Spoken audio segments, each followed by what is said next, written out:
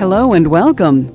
In today's screencast, we'll show you 2 ways you can speed up your internet connection to help you make sure you're making the most of your high-speed broadband link through a cable or DSL modem. Along the way, you'll be checking how fast your machine runs, changing and updating software and system settings, then rechecking your network speed to see what impact your changes have made.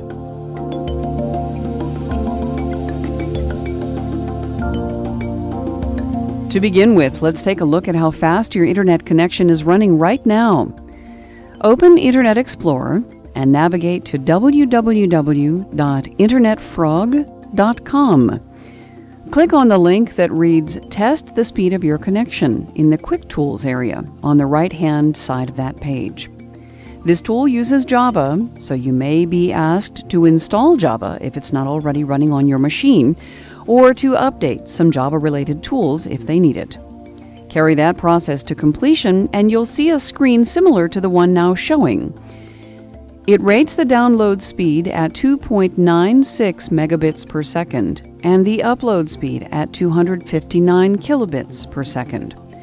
Write these numbers down somewhere because you'll be comparing them with identical measurements at the end of this screencast.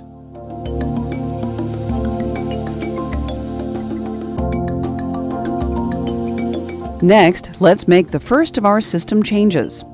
In Internet Explorer, click on the Tools menu entry, select Internet Options, and then click on the Connections tab at the middle right, and click on the LAN Settings button at the bottom right of that pane. The Local Area Network LAN Settings window pops up on your screen as shown. Make sure all 3 checkboxes in that window are unchecked. Then click the OK button at the bottom of the window.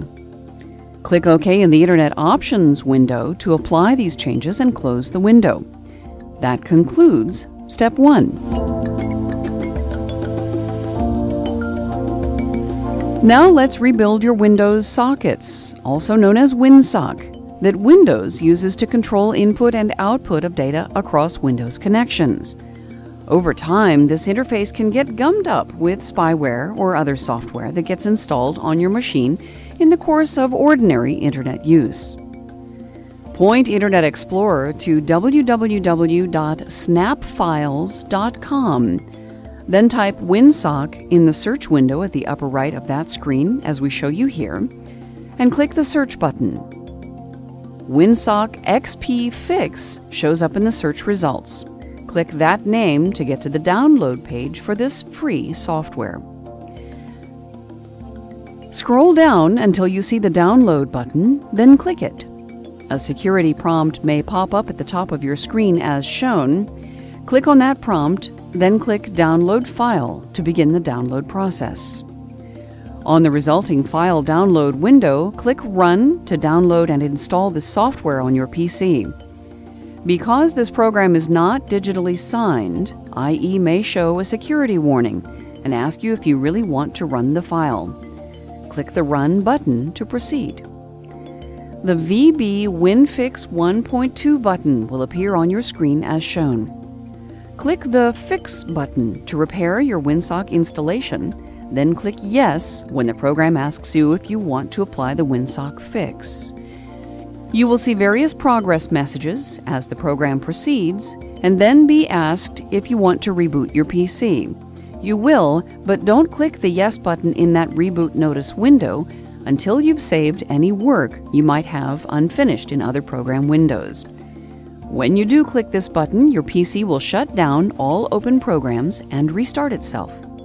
This also concludes the second of 4 speed-up steps.